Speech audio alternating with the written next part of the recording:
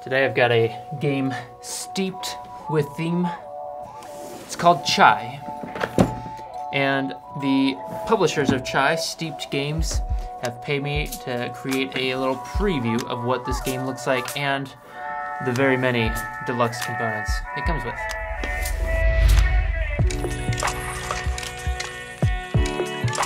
Now, hopefully we'll have everything in frame because there's quite a bit of fun components to look at. But let's get started. Let's take a look at this game. Here's a look at the box. It's a larger box than I expected when it was sent to me. It plays 1 to 5 players, around 20 minutes to an hour. I played with 2 players, and I have a copy with many deluxe things like I mentioned before, so we'll show those off. So we got this cool game tray, all the various wooden tea components. We got the coins that the game comes with, the cardboard ones. But also these nice upgrade ones. Let's take a look at those. They got a nice weight to them. And a nice sound. We got these. These are the tea cups where you fill them with tea to fulfill an order, of course. Seem like durable quality, a little squishy. So, not gonna break easily or anything. They got some nice ornate design on it. One for each player that's in the game. Got all the lovely game components and a nice insert to organize things. Now this piece here, you can see the indents during gameplay. You have these tiles which look and feel like those tiles from Azul if you have a copy or played that game. That same consistency. It looks like a little starbursts that you're playing with, or haiku. So throughout the game, this is always filled, and it's nice with that little indent there. Real thick piece of material as well. Got the bags to shuffle up the components as well. One for these tiles, and one for these. Got a thermometer here to help keep track of rounds, which comes with a little clip. So 5 rounds in a game. Start round 1, round 2, 3, 4, 5. As I said, lots of very thematic portions, components, gameplay choices, puns are in this game. This is where you're grabbing things, the pantry. Got the player boards here. Each one has its own tea type. So it's essentially the focus of that player. Functionally, besides the tea type, they all have the same purpose. You have a little area to keep all your coins throughout the game. We have the game trays insert here in the box. And then all the cards, tarot size, nice quality, got that linen finish. The playmat, it's got that stitched edge, so it's not going to fray at all. Very thick and large. Get that nice back so that as you're playing, things don't move around. You have a dedicated surface for playing. Now that we've seen everything, let's set this up and I'll go through a little bit of the game, what it feels like. Pull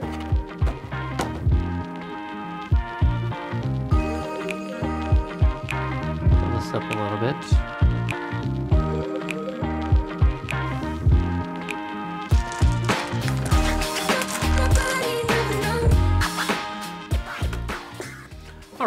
Now that it's all set up, the purpose of the game, the way you win, it's like most games, it's victory points. And you're getting these points by fulfilling tea orders to these customers.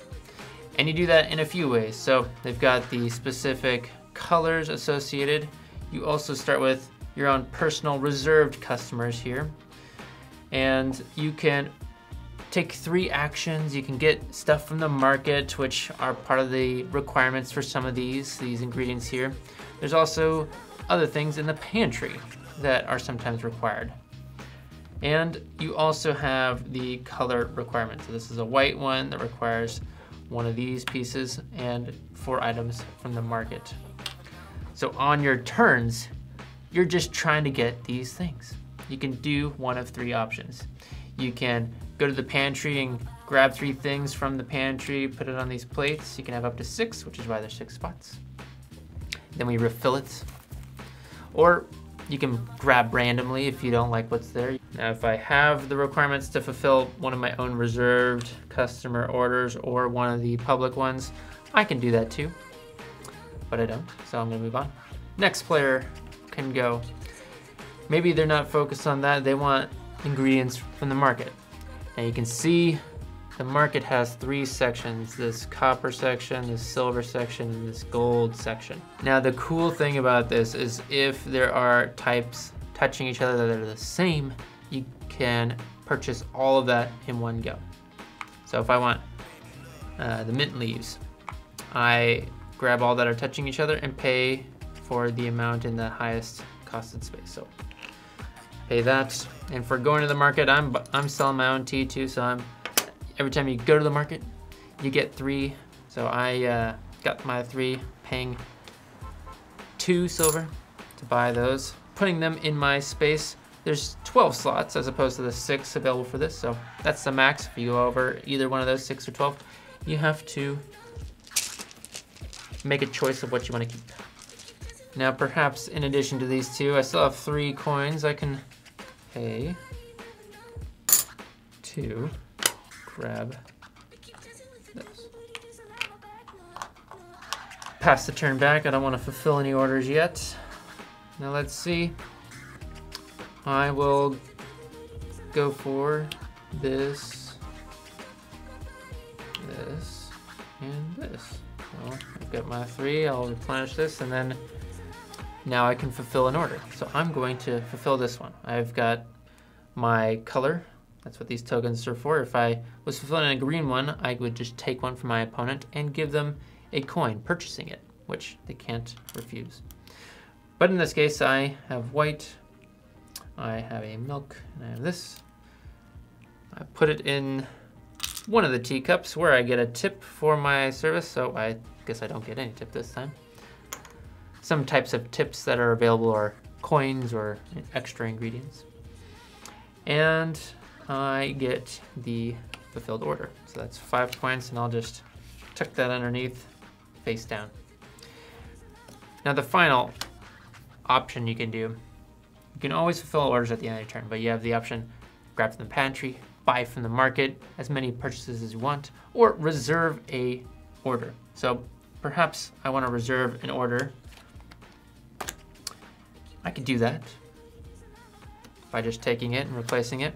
And in addition to taking that card, there's these special ability actions here. And so I can do one of those. So I can fulfill an order with 1 less of these resources, pantry resources. I can reset all of one of these. So if I think I want to reset all green, I can do that.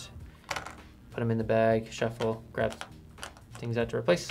And there's 8 total abilities that throughout the game get replaced. So these all happen. So perhaps, so I think I'll go with that replace, because I don't want my opponent to get a bunch of green.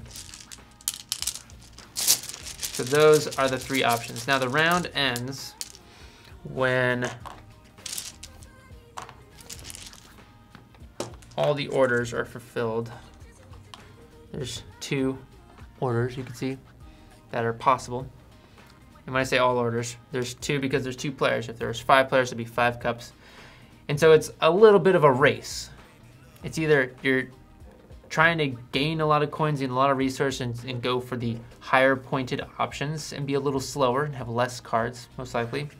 Or perhaps you're trying to get resources really quickly and buy these cheaper but lower pointed resources, and therefore stealing all the possible cards from opponents. So this player, since they already have a 15 reserved and now an 11 reserved, maybe they're going for higher pointed cards and less of them. But this is the simplicity of the game. You're just collecting the right resources, buying the cards with the right points. You get the idea of the game. So if you're a tea lover or just like games with fun components, this might be the game for you. It's on Kickstarter right now with a special expansion. Chai actually launched in 2018 with the Kickstarter, and it's been fulfilled, and now they're out on Kickstarter again with their expansion. So if you like this game or like the look of it, consider checking out the Kickstarter where you can get the expansion, the base game, the deluxe components as well. So that's Chai.